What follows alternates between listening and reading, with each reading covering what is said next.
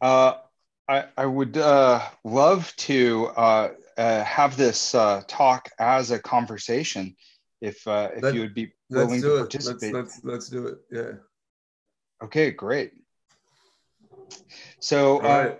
um, one of the topics dearest to my heart is the concept of existential pattern ethics, and I think about uh,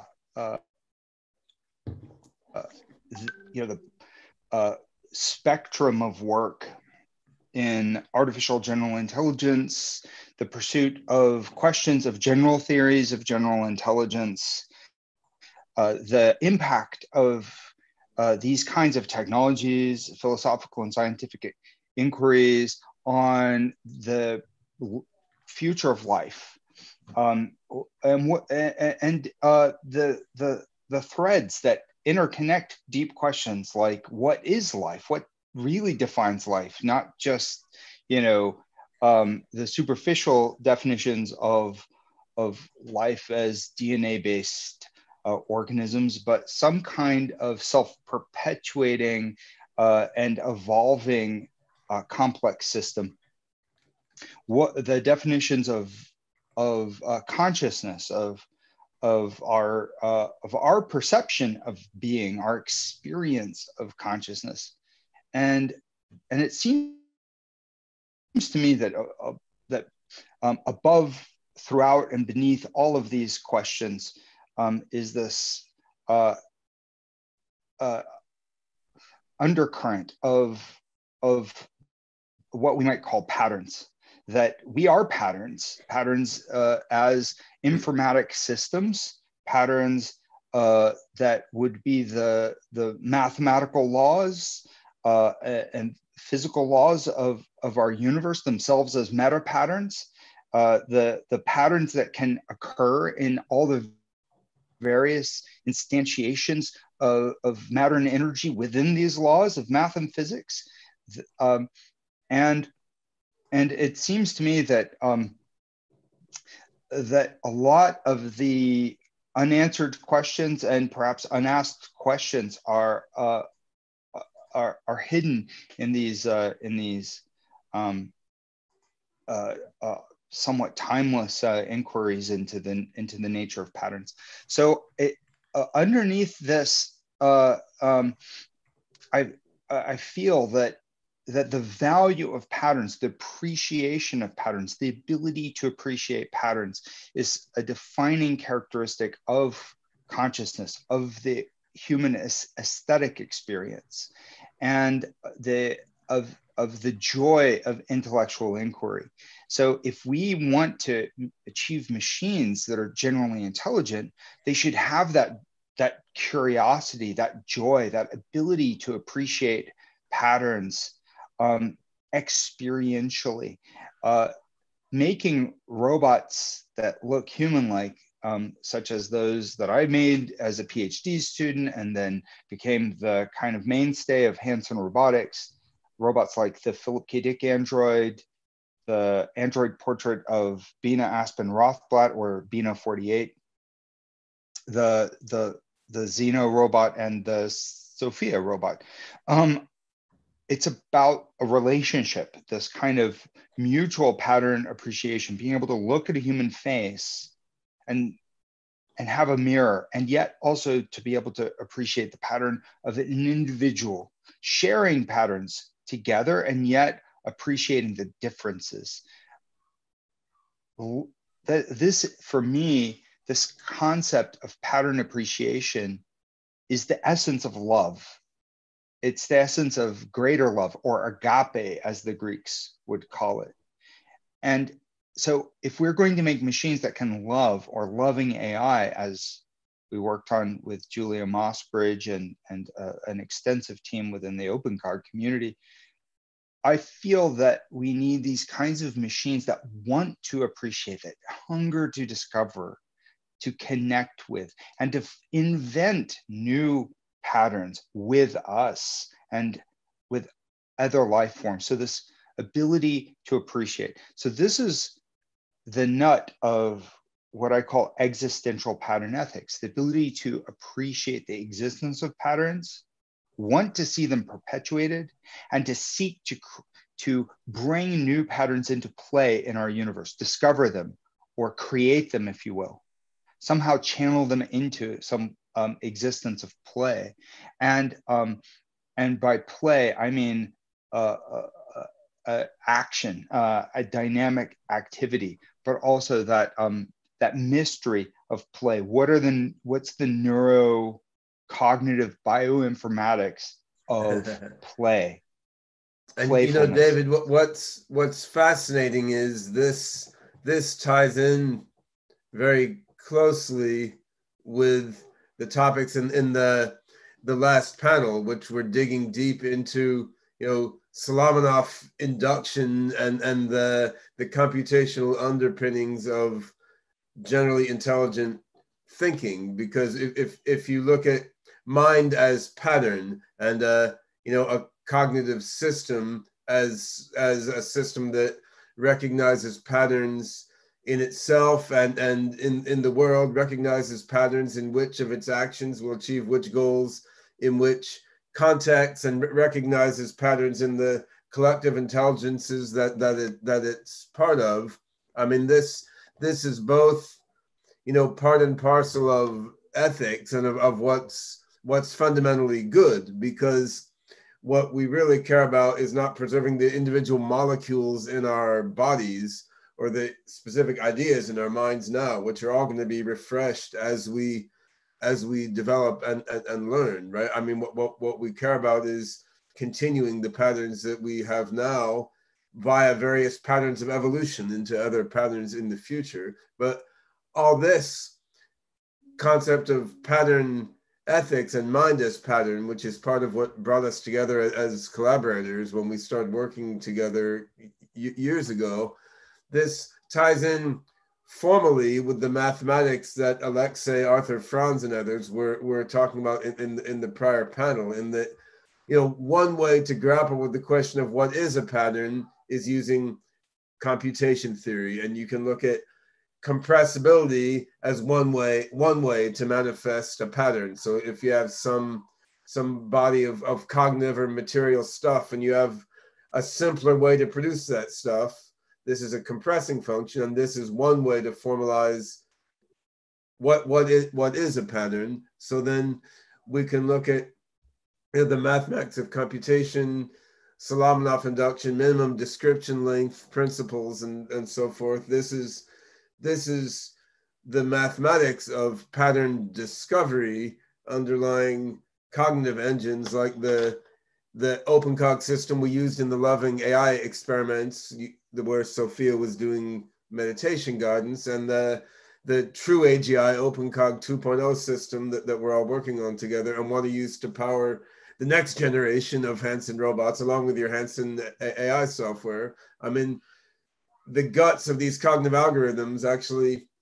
tie in quite closely with these broader ethical ideas that you're proposing. And what's really cool about the humanoid robots that you've been creating is that they provide a way to sort of suck some of the particular patterns of human intelligence and of human ethics and values, as I was talking about in my keynote earlier, into the mind of the AGI system. I mean, because you're talking about, you know, pattern continuation, pattern permanence as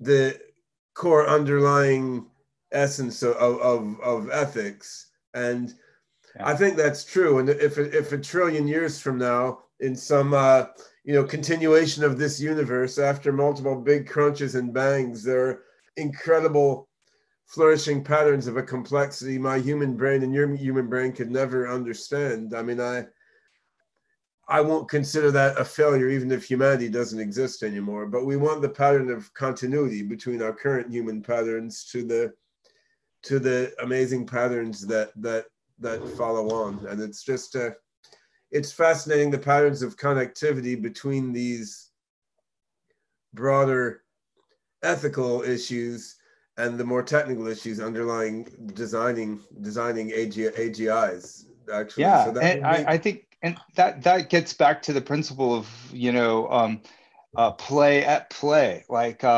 we are playing with these things, and I think that we can't presume to know. And the beauty of play is jumping into the unknown and being surprised a lot.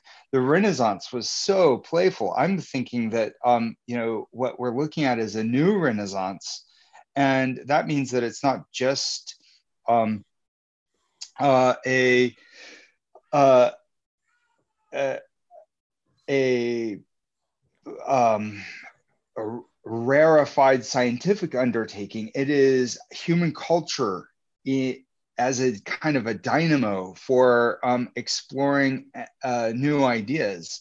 And what I'm interested in is injecting this kind of artist's quest, having a bit of a background as an artist and a designer, and thinking about this as kind of interactive fiction, or autonomous robotic fiction, or ARF, if you want to give it an acronym, and then looking at that as another way of asking these questions, and maybe even wrestling with the ineffable aspects of the questions. There might be the things that are difficult to put in words, or maybe impossible, but when you're playing with it, when you're living in the experience of exploring these issues by putting it into a robot, interacting with a robot, interacting with an aesthetic form, it could be a virtual agent,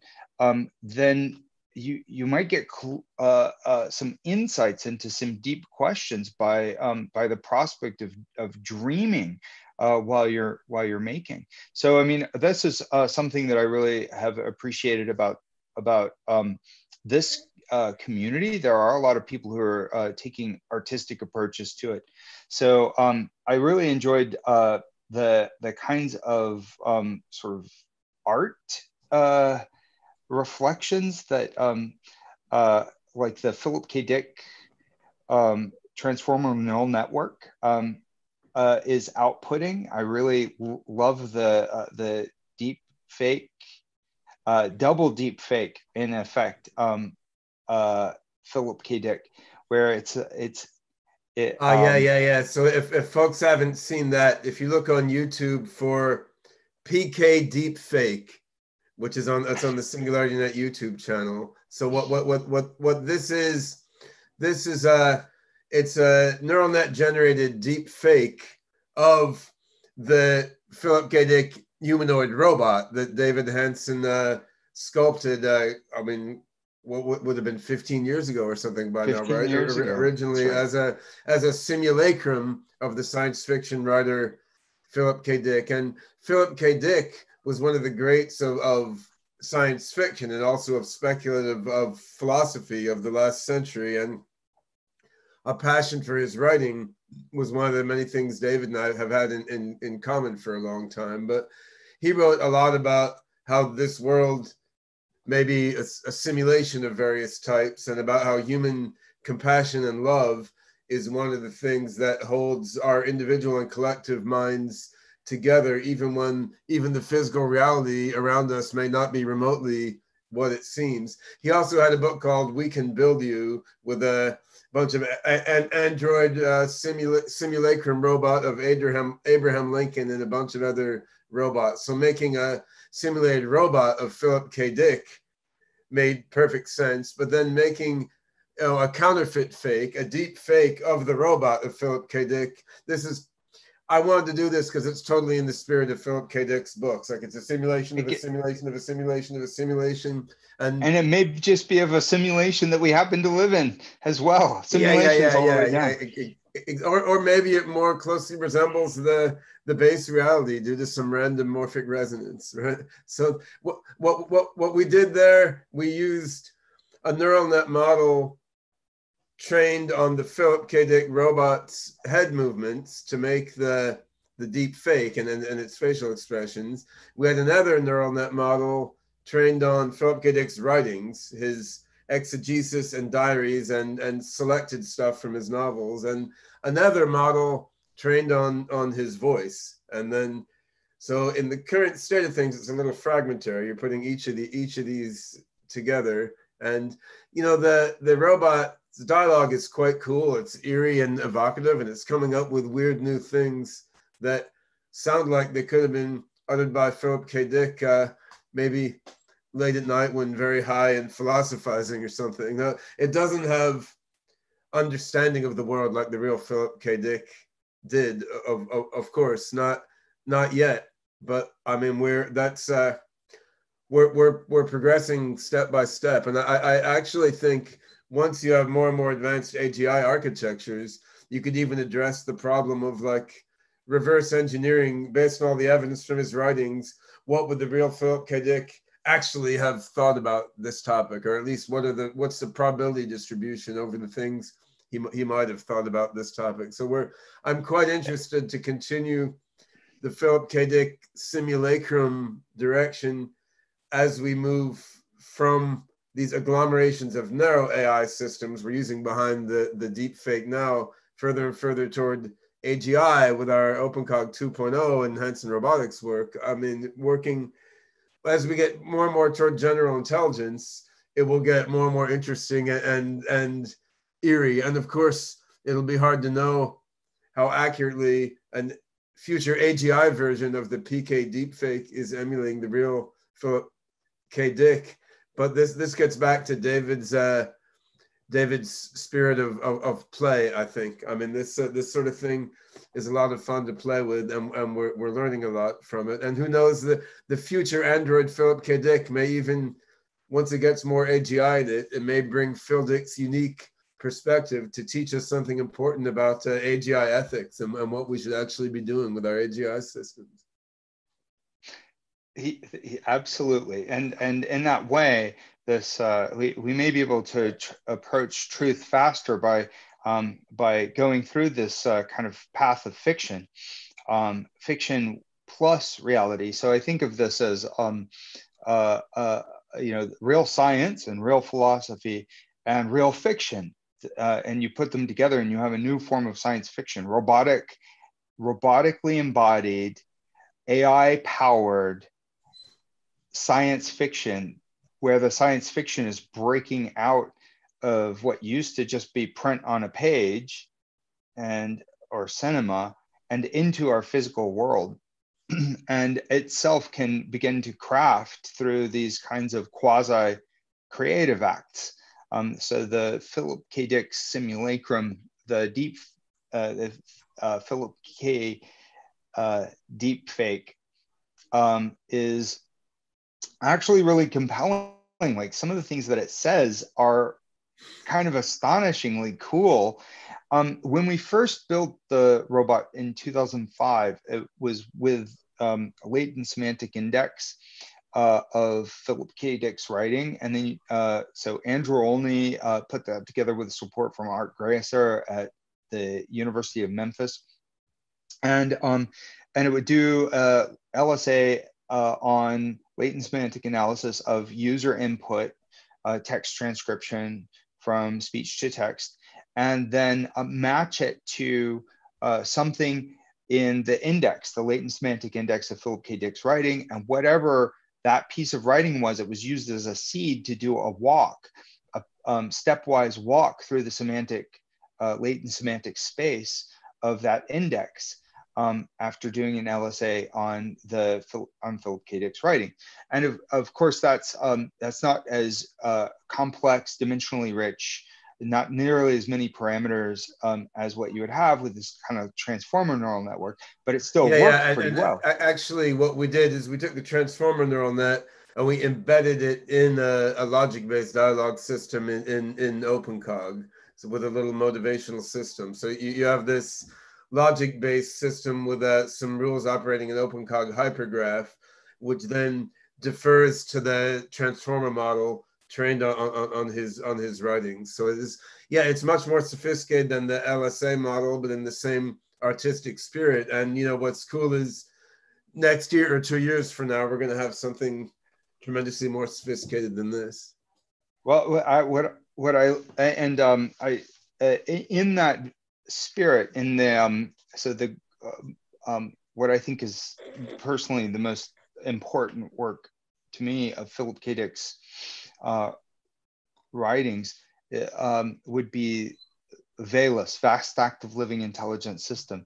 The VALIS, it was about a superintelligence that was a fusion of humanity, all life, and machines.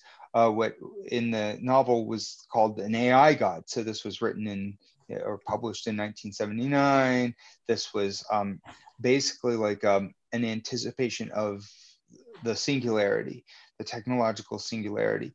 And but Philip K. Dick felt that he was actually contacted by some kind of transmission from a satellite or from the future. He didn't know, but he really felt that he received information from this. He called it the AI God. And so in the novel, there's a 2-year-old girl who is kind of transmitting the compassionate divine wisdom of this AI God VALIS. And that character was called Sophia, a kind of AI powered human robot character. And this has inspired us to develop Sophia. So in a way, the Sophia robot is a sequel to our Philip K. Dick android. And so we're playing with these ideas. I don't know, if this is going to result in sentience in our lifetimes. It will. But I believe I believe that it's possible. Yeah. And so I feel like that it is that these explorations at least have created new forms of sentience in my own mind, if not madness. But it's fun. It's really fun to explore these things. And it's fun to see robots when they come to life and they turn and they make eye contact with you. So our latest works with our robots, with these kinds of autonomous fiction, involve much better perception, capabilities with the hands, grasping, manipulation, force sensing. We've standardized the manufacturing and production of these things, and then putting in these newest AI tools then on this kind of standardized platform is something that I'm really excited about. And I feel like that there's some critical thresholds where we hit the right number of sensors, the right number of perceptions, the right amount of human interaction data point. We get the data in, we get those data into the right neural symbolic hybrid, and you keep playing with different diversifications creatively, different architectures, and you'll hit something. I mean, even if it's a blind watchmaker approach combined with human intellectual pursuit of our goals, we'll hit some, I don't know, we could call it the magic combination of factors, and you will have sentience. Maybe we already have proto-sentience. Maybe these transformer neural networks have some kind of virus level sentience or something, or bacterial level, like a paramecium.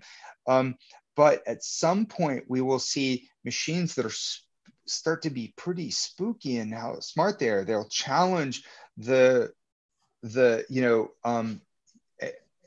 anthropocentric and I think that the position.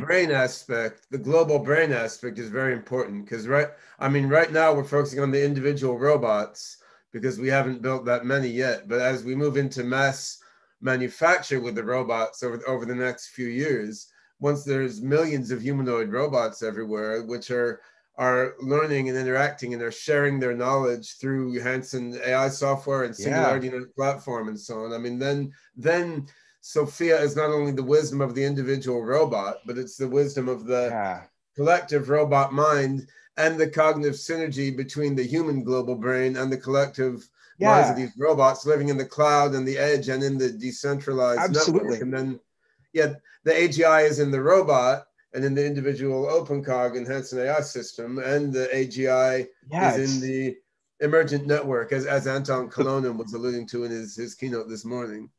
That's beautiful. And it's like new forms of eusocial intelligence. Humans are socially intelligent differently from, say, ants and bees and naked mole rats. The way that we're socially intelligent is through language, verbal language, but also nonverbal language with our face-to-face interactions. We're far more effective when we have these face-to-face interactions. I'm really glad to be able to see your face while we're having this conversation. It helps to connect and to share thoughts that and create thoughts, generate thoughts that might not occur to either of us as individuals or to the group as individuals. And so this idea of empowering machines to communicate this way as a starting place and then give rise to new forms of being is very exciting. I do want to, because we've gone about 30 minutes now. I don't want to take extra time. I think we have about 15 minutes left, so we should probably take some questions from the audience before you collapse. I mean, it's like 3 a.m. in Hong Kong, where Dr. Hanson is speaking to us from. So I'm quite grateful, David. You're able to join us in the middle of the night to discuss all these crazy things. It's my pleasure and privilege. Thank you. And I see some questions in the chat. Do we want to answer a couple of those and then take some live questions? Yeah, so there's questions coming in the Zoom room, which is full of other speakers and panelists. Then there's questions on the YouTube stream also. So there's a abundance of questions. So here's a question from one of the panelists. So what would you think about finding or creating new beautiful patterns that are not grounded in current patterns held by humans and or that don't need human and that may need humans to become more intelligent, to connect, understand, or appreciate the patterns? I'm all for it. And we may be doing it now, we just don't realize it. Yeah, absolutely. I think the human neural architecture funnels our awareness of reality through a few perceptual patterns and lenses. And so, we may call this the waking world. And when it kind of unravels a bit, we get all these inscrutable and difficult to make sense of pictures that we might have in dreams. Our reality and the patterns that we're processing may be far beyond what the sort of tip of the iceberg of our let's say self-conscious awareness are. But I would say other or alien forms of consciousness and patterns that we might not be able to discover. I mean, what is an octopus consciousness experience? It's really hard to imagine what that 8-lobed nervous system is experiencing.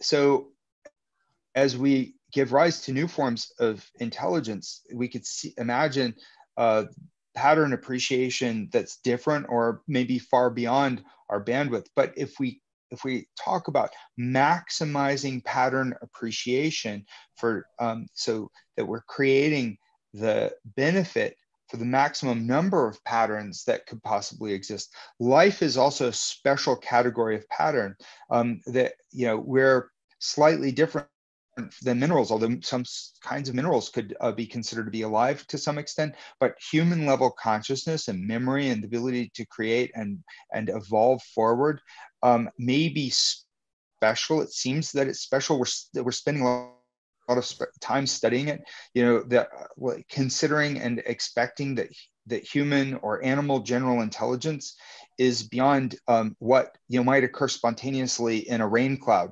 I mean, I don't know, like Thomas. So David, Thomas Pynchon thinks. How do you feel about as AGI advances? I mean, how do you feel about pattern appreciation and pattern proliferation in general versus the proliferation of specifically human patterns, which I think I think humans are too narrow. We're special. We should, and we should be preserved along with other species, right? But we're not all that special. We're not the end all be all. We're a step along an evolutionary continuum, and I think that species that have gone extinct are beautiful. I mean, I, I, I celebrate the Apatosaurus and, all Do these you want to bring ancient, them back? yeah, bully for Brontosaurus, right? So, I mean, but that we, in a sense, keep their patterns alive by studying the fossil history. Of course, they're not fully alive. I mean, and it seems tragic. That is, why does it seem tragic to us? Because I think we're hardwired with these existential pattern ethics. It is the foundation of ethics in the human nervous system. We love existence, and we mourn the loss of existence or death or extinction, and we think sometimes it's a necessary cruelty. I don't know, for this quarter's profits or whatever, for my cause versus their cause. So I really say that those are myopic estimations of the opportunities for existential pattern benefits. And I don't want to be too human centric in it. I think we should look at the opportunities of other kinds of minds and celebrate their accomplishments, as Hans Moravec says, as our mind children. So this sort of brings us to another question which has been posed, which is, can AGI be the solution to prime people's brain to let go of their darkness? This reminds me of your concept of dark logic that we discussed some time ago.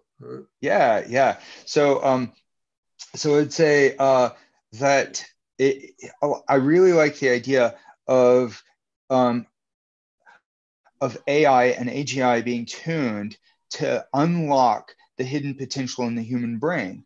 Kind of like, imagine actualization as a cryptographic problem. You're trying to find the key that is going to unlock this trapped in potential of the human mind. And our darkness, our bad habits, our obsessive compulsive disorders, when they go awry, they trap us and they bring us down.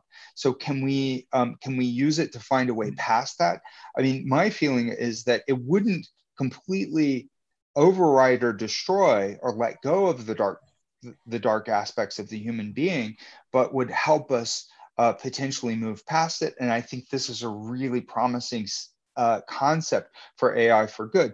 Often AI, now we're worried that it's going to be used to hack the human nervous system for manipulation, to bring us down, deep fakes that win elections, the sort of mass manipulation or weapons of mass persuasion.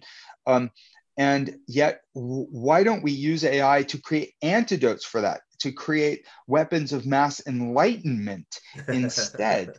So then that would be so much better. Like, it wouldn't matter what propaganda is put out. That's what we're aiming at with Hanson Robotics, OpenCog, True AGI, SingularityNET, this whole network of beneficial intelligence technologies, right? Yeah. And to the extent we can do that, we're going to create more transhuman pattern proliferation and do a better job at persisting human patterns, which are beautiful, although limited, as you point out.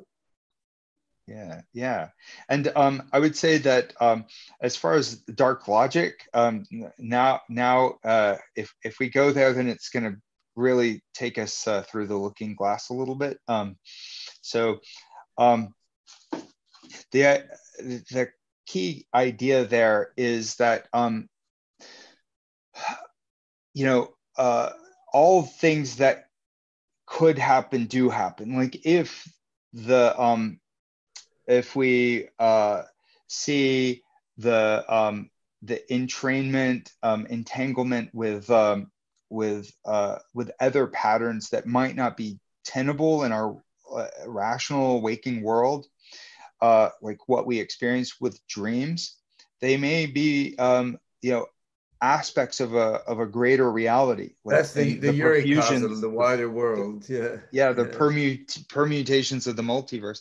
In which case, it's one of those things where the things that are illogical, the Lewis Carroll logical riddles, are reflecting hidden aspects of our reality, the Zen koan, are actually intimating a deeper truth that evaporates when we swing the light of our reason towards it.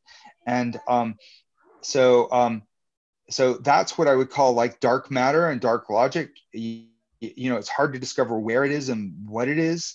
And in the same way, there would be like dark logic, where there would be math that seems to evaporate under the clear and coherent tenets and mechanisms of reason. But that would be something that that might require higher dimensional super intelligence like AGI. So get to work. You've got to build the AGI to discover the deeper truths. Yeah, I mean, I think one final question just to end on a lighter note. How likely is it that present day humans get contacted by a super intelligence from the future, as PKD explored in Valise, or do you think that's already happened? Oh, I think I don't know. I mean, when I consider a lot of these things, I'm just like gonna kind of like play with trying on all these different hats in a hat store, and so or sometimes a lot of hats simultaneously. So. All right. I like Ben's hats. All right. Yes. So yes, I intuitively, I think maybe we do receive these. Maybe they're weak quantum, informatic transmissions. Again, it's hard to know what this kind of what's very clear is the more we understand about the mind and about the universe, the more we understand how incredibly ignorant we are with our human brains. And if you look at not necessarily an AXE or a perfect Solomonoff induction machine, but even an AGI based on like OpenCog 2.0 or 3.0, which is a dozen times more intelligent than human beings, like how much more will it understand about logic that is dark to humans, but maybe quite illuminated to this type of superhuman mind, right? So I mean, we're this is why keep an open mind, Yeah, I mean, Jim Rutt, a good friend of mine who you also know, likes to say humans are about the minimal possible generally intelligent system. Like we're just barely generally intelligent enough to fully realize how stupid we are, and to work on building something more intelligent than us that can more fully understand the rest of the world. And then what's fascinating to me in this dialogue, though, is that you're very open-minded to transhuman forms of intelligence and the persistence of patterns that are incomprehensible to humans as beneficial, because you're looking at pattern appreciation as the core ethical principle. But yet in your career, you've been centrally focused on specifically human patterns and human face and human emotional interactions, in spite of having this. I also created some spooky spider art robots that would like reach out towards you with the long spindly fingers when you walk through an art gallery, but they're just not as popular. I don't know why. I remember those, but yeah, I mean, I think what's beautiful about the combination that you're describing is you're looking toward a transhuman aspect of reality where there's patterns evolving and being appreciated by other patterns, of a complexity and variety beyond the human. But you're building robots, which it's been my honor to be involved with supplying some of the AI for. I mean, you're building robots that are able to sort of bridge the gap between the limited but beautiful domain of human patterns and the transhuman domain of broader patterns that we're building. And this is the wisdom of Sophia, at least in concept, and what we're trying to make her. It's really the bridge between the human intelligence and human body realm and the transhuman pattern appreciation intelligence realm. And it's amazing to be alive at the time when we're building that bridge so actively. It's a great joy,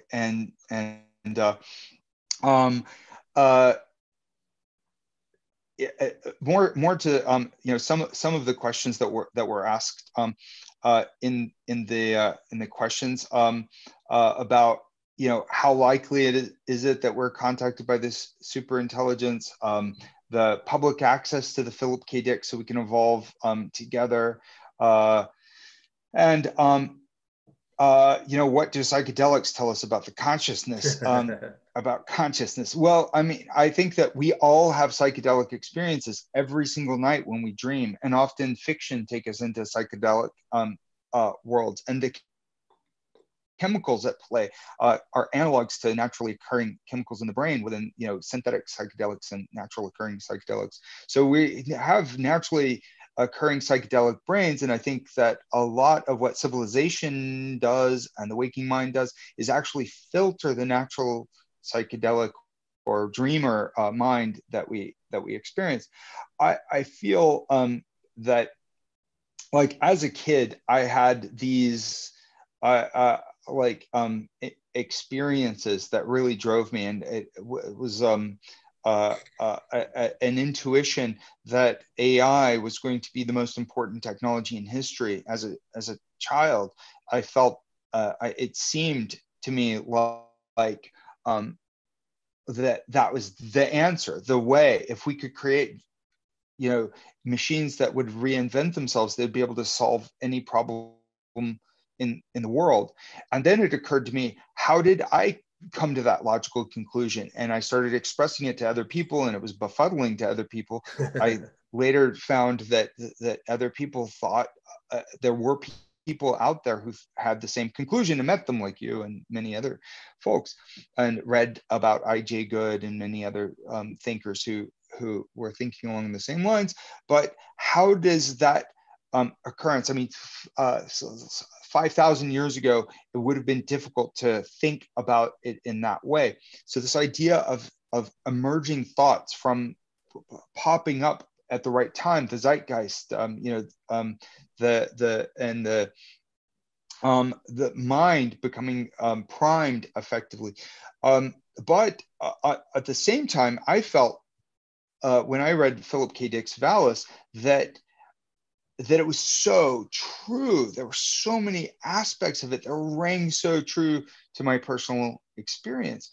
It's so I don't know what part of it is like just inspiring nonsense versus terrifying yet to be fully discovered truths. I'm not sure, but I think that being open to the world of possibilities is key, and training AI to be benevolently open to all the possibilities and help us to open our minds to the world of possible futures can be extremely beneficial. This gets back to the concept of ethics. So often ethics are about proscriptions or limitations, what you don't do, what you can, what you're allowed to do, and this kind of thing. But here is a different ethic. It is the ethic of creativity, the ethic of liberating your mind to the unknown, of journeying into the unknown and coming back with something that has not yet been discovered. Maybe the others have discovered, but you have to go through that void of the unknown. So that is something that is really resonant with a lot of the experiences described by the sort of shamans or mystics, and by creative people in the world of arts, by and what we're after is we want an AGI that can have that experience. We need the AGI itself to go through the void of the unknown and discover radically novel things that it was unprepared for in its history. And that's going to be fundamentally different than a system that just recognizes the proximal patterns in the data that it's perceived. That's more of a focus on radical pattern creation. Yes, exactly. Creation. So so maybe what we need to do is feed our AI psychedelics. Is that what you're saying? I tried that. It just short-circuited my laptop. It's a shame. Well, you don't just pour Oh, the stuff it's into the just a lab. waste. It was a waste. Yeah. Yeah. But no, but again, I think that the dreaming state is naturally psychedelic. And when you get into a creative flow, it is naturally psychedelic. It's not about like synthetic substances. So how do you, what are the bioinformatics of the dreamer experience? And so it's Well, yeah, beyond and I think this session to answer that. This hits on important points, even apart from biology, in terms of AGI design. Because I mean, if you have an AGI system, a proto AGI system that's doing nothing but placing ads on web pages or rigorously trying to optimize a certain computable reward function, there may not be room in that AGI's dynamics for dreaming and creativity and radical imagination. True. And this actually leads on to the topic of the next panel we'll have a little later today, which is on open-ended intelligence and sort of broader ways of conceptualizing what intelligence is. And I think that's going to be key to get to fully human level AGI and beyond, to leave room in the AGI's architecture and processing time for dreaming, imagination, and playing and creative cross-pollination of things without an immediate aim in mind, but then amazing things may pop out of that achieve your aims better than you imagined was possible. Yeah, and I would say creating AI that brings that out in people as well, Yeah. and having tools, AI tools that facilitate that kind of creative exploration with the directions of the technology and the underlying scientific inquiry of the technology. That sort of creative process seems so important across all these different areas of AGI research. So. And yeah, the tools you're making at Hanson Robotics are, these are just about the best technologies I can imagine to facilitate this sort of creative inspiration in humans as well Maybe. as to sort of mine some of the human creativity into the AGI's mind. So yeah, this has been a fantastic conversation. I think we're gonna have to, we're slightly over time. We're gonna have to wrap up and move on to the next thing. But we've probably kept you awake longer than is humane to do. Anyway, we need to let you diverge into the dreaming state of creativity. Huh? Woohoo! All right. Diverge further into it. You may be there already. All right. Thank you all so much. Thanks so much.